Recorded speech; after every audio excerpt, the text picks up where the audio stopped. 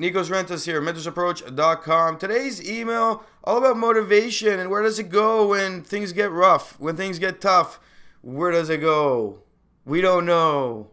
But one thing we do know is we got choices when we lose that motivation, and one's to get it back and one's to drop the project, move on with the next project. So I have an email here from somebody who he's lost his motivation. He invested a whole bunch of money, and now that project is in the air, and we don't know what to do with it. And he wants my opinion on what to do in this situation. I thought it'd be a great email for everybody, so here we go. Hi, Nikos. I recently started a new venture, and to be honest, I'm regretting it. I can't find the motivation that I once had. It hadn't taken off yet, and I'm struggling through getting to that endpoint. I invested tons of money into it, but as I continue to work towards my goals in the venture, it kind of pushed me off. Too many obstacles. What would you do in this situation? So here is my take on what you've written. And it kind of seems like when you say, yeah, I invested tons of money. Yeah, okay, what did you actually invest? What is tons of money for you? And you know, what's the level of risk that you actually took? And that's what we really want to look at. How much risk did you have to put into it and then sacrifice in order to get this project going?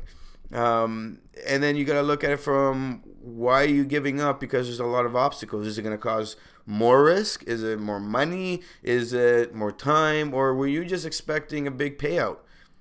These are questions, all these questions, what I would ask in a sit down with you over an hour to figure out what is it that really is affecting what you're doing. So when we start a project, and like I'm working on a project right now, I've been working on it for quite some time, and it is it's going to change how charities raise money. And what we're doing is big, it's international, and we, you know, before starting this project, if you would have told me that one of our barriers would have been shipping worldwide, I would have been like, what? You know, but then I compare it, and you know, all the consulting work I've been doing, you know, and especially with companies that do shipping, they've been around for a while, and then the other ones, the new startups and stuff like that, they're in the States, and shipping in the States is really cheap.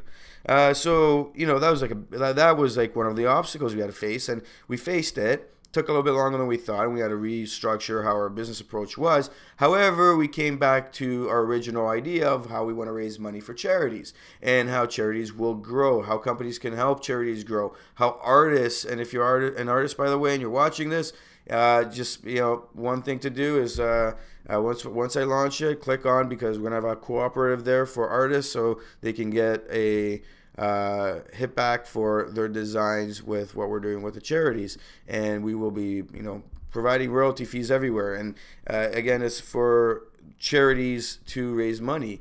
And that goal, when I look at it, I've invested a lot of money. I could say tons of money too, but I've invested a lot of money. I've put significant risk into it. But at the end of the day, I know that I'm doing it for a certain cause. And it's not money. It's not for me to make money. It is for, at the end of the year, I want to say I helped raise $100,000 for these charities.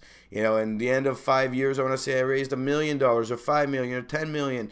You know, and this is my goal. But if I don't hit that goal, I've done what I set out to do, and that's to raise money and to help charities. So yeah, I still have everything else that I'm doing, and the risk tolerance on this it's large, because I've invested money into it in time when I could have been doing something else. But it's not a risk where it's gonna, you know, take me under and I'm gonna be suffering. Now, if you've invested a lot of money to this project and you've taken out a mortgage, and you're I don't know how old you are, but say you're like 55, 60, and you're gonna have to work 10 years to pay it off, that's a significant risk. So based on all these things, you would make a decision. And this is more about, how do you make a decision on this? Well, when I'm looking at it and I look at a project that's failed, I look at the opportunity behind why and how, like why the project failed, and how I can get it to make money for me at the place it's at.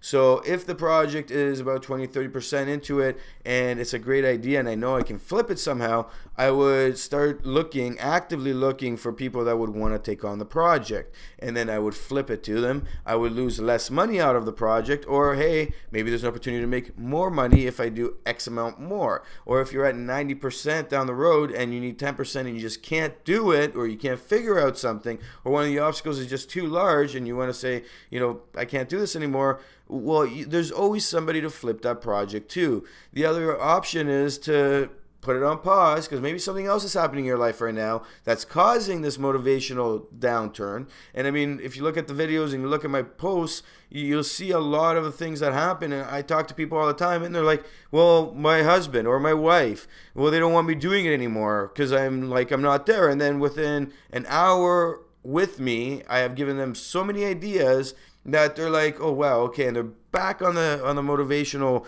front line going, I'm gonna do this, fuck what anybody else says. And you might be there, I don't know. So the question is, where are you at in the project? You got to analyze that, and you got to say, where's my opportunity if I do go forward with it, or if I complete it? Where will I make most amount of money to flip it? And who knows, by the time you get to that stage, then you can say, well, you know what, I want to keep it because I started making money. And just because you haven't made money yet doesn't mean you're not going to make money. For me, in my mindset, has always been that whenever I do something, if I'm doing it wrong at the beginning, I will find a way to find a better way to do it, and I keep working on it. But there's always a fine line, like a line that you don't cross, because you got to look at where you are in life. You got to look at what like money is going to be going out of your pocket, what money issues may arise from it, how your relationships are affected by it. You know, I met somebody who had a restaurant and he just wouldn't let it go. He sacrificed everything, including his wife, to get this restaurant going. And at the end of the day, like, you know, was that worth it? You know, to me personally, it wouldn't be worth it. To him, it was. It was still it was still worth it. And then, you know, we met on a weekly basis, and we fixed up his restaurant, introduced him to the right people, and his restaurant started making money, and it was all worth it. You know, it was all worth it.